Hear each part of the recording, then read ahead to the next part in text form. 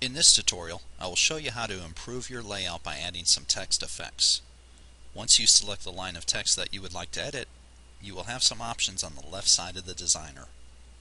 The first effect is the outline feature. Clicking on this will create a stroke that goes around the edge of the text. Once the outline has been added, we can make a few adjustments to it. First, we have the option to change the color.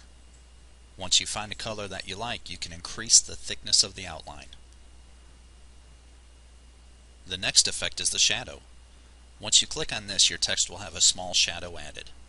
You can easily change the color as well as the distance the shadow appears from the text. One more option will allow you to adjust the angle that the shadow is coming from. After this effect, we have the Apply Shape feature. This will distort and squeeze the text to a few available angles.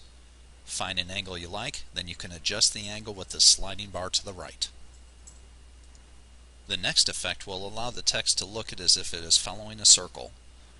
Click on the Along Circle button and adjust the slider left or right.